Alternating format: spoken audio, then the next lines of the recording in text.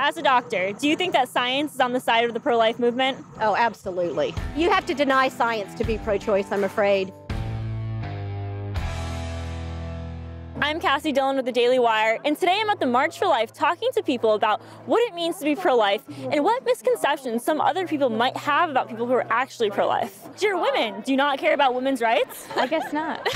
No. I am a woman. Why would I hate women? Do you care about women? I do care about women. Do you care about women? Yes, I don't see how they get that from being pro-life. Like, of course I care about women. There's female babies, right? Right. The left has created a stereotype that pro-lifers are all old religious white men who are anti-women and anti-science. 16.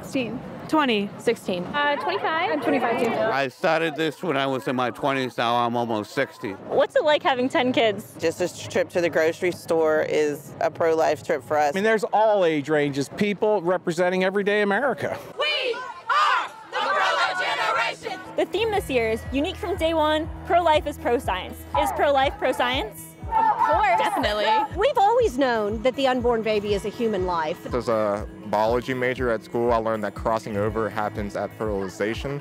It has its own independent genome, DNA. I was born at 26 weeks, and it really disturbs me that there are some states in this country where that is an acceptable place to have an abortion. It's its own entity that should be protected. Babies, they can't make their own decisions to live or die, and they don't deserve to die. We speak because they can't speak for themselves. Abortion is bad for women. Why should we be supporting it? I had an abortion when I was 15, and the end result was I couldn't have children. In 1980, when I was a junior in college, I had an abortion. 22 years I suffered before I owned this. When I see women who are hurt by the abortion industry, and I know that there's a loss of life, it's just this cycle of brokenness, and that hurts. So I'm pro-life, because I want to change that cycle. We have many pro-life people here from all different backgrounds, ages, states, and right next to me there are some pro-abortion people who I've been trying to interview, but instead they're kind of just shouting and doing what the left does. Roe v. Wade is here to stay. Ho, ho. Hey, hey. Roe v. Wade.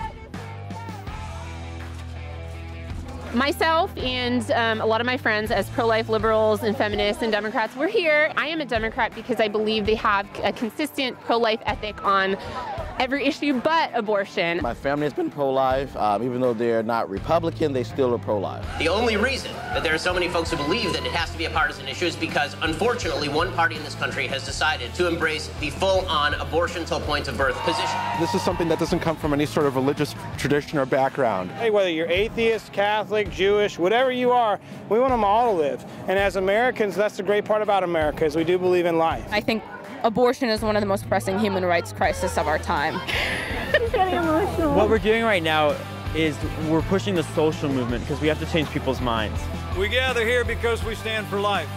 We must keep marching for life each and every day of the year, taking action in our communities and in the public square to work towards ending abortion. Woo! Life matters.